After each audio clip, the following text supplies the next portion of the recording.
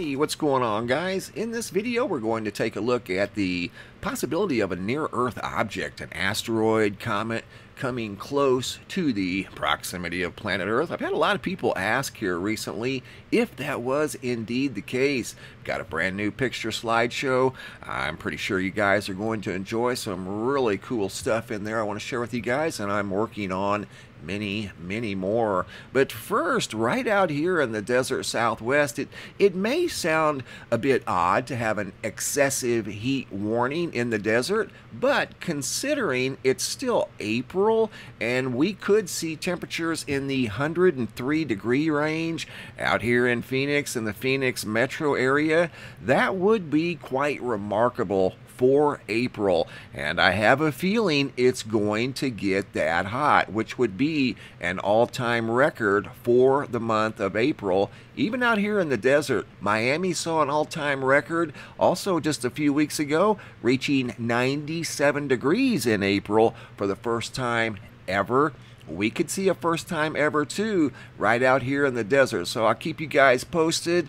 It has been getting hotter. I can definitely attest to that. Not used to these types of temperatures in April, even though we are used to triple digits out here in the desert. Absolutely. I've seen the temperature gauge on my car reach 120. I don't know how accurate that was, but it was very close. So 103 is not uncommon, but it's very out of bounds for the month of April. It's about 15 to 17 degrees above normal. As I mentioned earlier in this video, I've gotten a few emails from people asking about the possibility of maybe something new coming towards planet Earth, and to be honest, not that I know of. I watched the list here at spaceweather.com. This is recent and upcoming Earth asteroid encounters, and the ones that are highlighted in the darker shades are the ones that are coming very close, at least by space standards, within the distance of the Earth and the Moon, which is what, 200 and approximately 30,000 miles. You can see on the 22nd we had one at 0.4 LD. That would be less than half the distance between the Earth and the Moon. 0.7 on the 24th, little over half of the distance between the Earth and the Moon. I've seen them as close as 0.001. You're talking just a few thousand miles above the surface of planet Earth. But looking at the list here at spaceweather.com, not anything to worry about. Go over here to the NASA JPL, and this is where they keep track at the Near Earth Object website, and I don't see anything coming at the planet. There's some comets out there, but they're not going to be a problem. In fact, Comet Atlas, they showed an incredible photo here from the Hubble Space Telescope, and this was an article put out yesterday from Space Weather talking about Comet Atlas is really falling apart, and they go on to show a photo here from Hubble, of all things. Look at that, and you get a up close and personal look at Comet Atlas and what's actually going on there, and you can see multiple points of light now, some dim, some bright, but here's four main ones with some smaller ones behind it. Some back here, they're not quite sure. Even with mighty Hubble, they're not sure how many are back here. So it's in multiple pieces. It's still on the same general path. It's going to go into the inner solar system, but we more than likely won't even see it. Comet Swan is still inbound. It's coming up from the southern hemisphere, not really going to be visible to people in the northern hemisphere.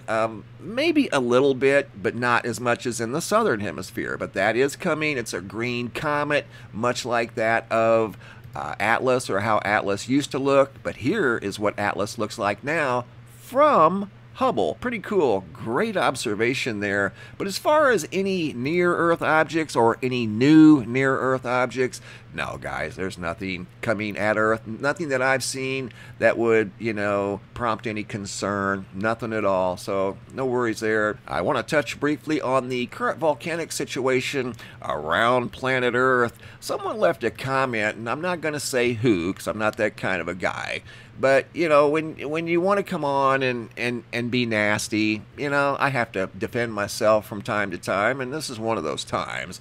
I just felt kind of bad for the guy because of his sheer ignorance. Says, this guy sucks, and he's talking about me. He didn't report the 45 volcanoes that simultaneously went off yesterday.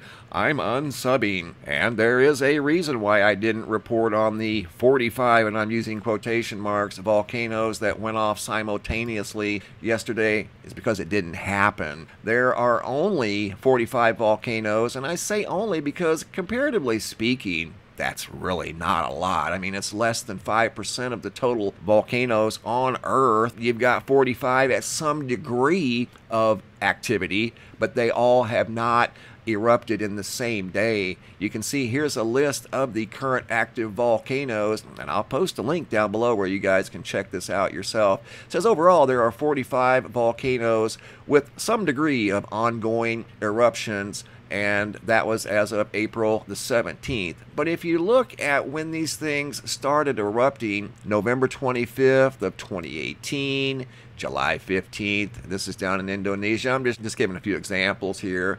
July 15th of 2017, January 8th of 2016 down in Chile, November 12th, 2014, United Kingdom. I got one here, 2010 over in Russia, 2018, Ecuador, 2008. Goes all the way back to 1774, Vanuatu. Yes, sir. Been erupting to some degree for many, many years. So were there 45 volcanoes that erupted simultaneously in one day? Absolutely not. It's all about how you interpret this. And if you go look at the database, Holocene volcanic list, here are 1,422 volcanoes with eruptions during the last 10,000 years. So we've got 1,422, and out of that 1,422, there are 45 that are erupting to some degree right now, and some are very, very small, just maybe smoke and gas coming out the top. We're not talking full-blown eruptions. So the most activity that I saw recently in one day, there were 3 volcanoes, maybe 4 in Indonesia, that towards the first of the month that erupted within a few hours of each other. That was kind of a big deal. Yeah, I admit that. I actually reported on that. But there's a reason why I didn't report on 45 volcanoes erupting the same day, because it didn't happen. Here's a new picture slideshow I put together of some new sky phenomena, and I'm working on many, many more. Kingston, Oklahoma, photo by Mike KOVAL, sent in by Sandy KOVAL. Towering supercell that produced this tornado that he got a photo of. Just incredible. Salinas, Ecuador,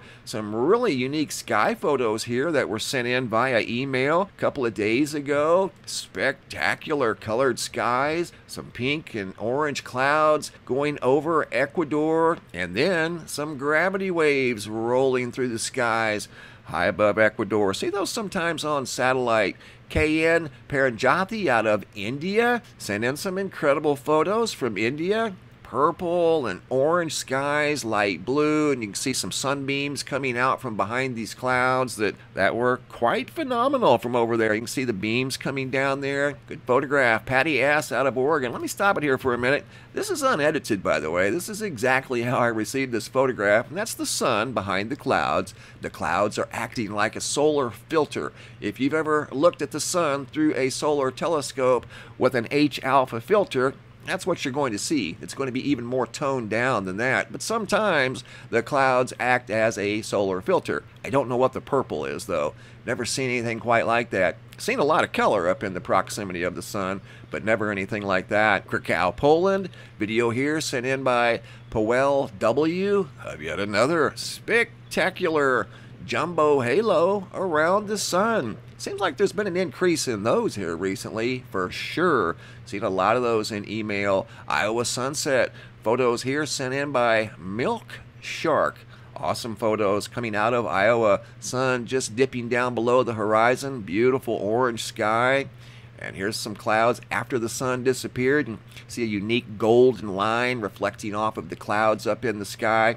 This next photo here was sent in by Kate from Daventry, United Kingdom. She noticed something falling through the sky. I don't know what this is, don't claim to know. I'm going to leave it up to you guys. Looks like some sort of a bat wing going through the sky. It's a craft, leaving a small trail behind it that looks dark. I don't know if that's a lighting effect, maybe where the angle of the sun was down low enough to where it just looked dark. I don't know. But looking at the front, the origin of the trail, can't really see much. Don't know if that's a plane. Don't know if that's some sort of debris entering the atmosphere. It almost, and here I'm enhancing the photo. I'm showing you different filter techniques. And it almost looks like a V down there. You don't really see a plane. You don't see anything long in the front here that would imply, hey, that's an airplane or a typical jet. Doesn't look like that. Doesn't look typical at all. So just a good observation coming out of the United Kingdom. I'll leave that up to you guys to decide. Freddie V out of Coney Island, New York. Another awesome jumbo halo. Crystal out of Nova Scotia. Notice something up in the sky that just didn't quite fit in. And there's a big U shape over here. That's what compelled her to take the photograph. Here it is, slightly enhanced, and you can see the entire structure. That's why she took the photo. Don't normally see that. Very odd feature in the sky. Don't know its origin. Very colorful sky here, loaded with rainbow colors. Video taken from the front seat of a pickup truck. ARTURAS out of Lithuania. Spectacular double-decker rainbow.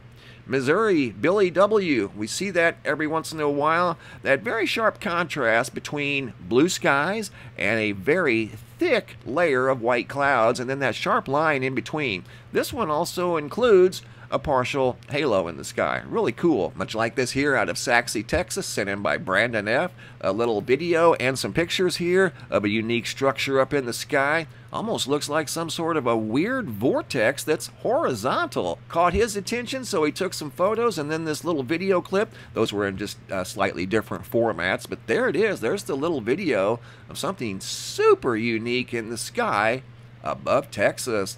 Great job, guys. You are definitely wide awake and on the ball. And if you guys are new viewers to the YouTube channel, make sure you go over and subscribe. Click on that red button. Also, click on the bell. That way you'll be notified each time I upload a new video. If you're current subscribers, double check. Make sure they're both still activated. If you guys have any photos you'd like to share, you can send those to reports at MrMBB333.com. All of the photos end up here at the Sky Phenomena Photo Gallery, and sometimes I'll use them in a picture slideshow, just like you saw right here. Thanks for watching. Have a super day, and be safe out there.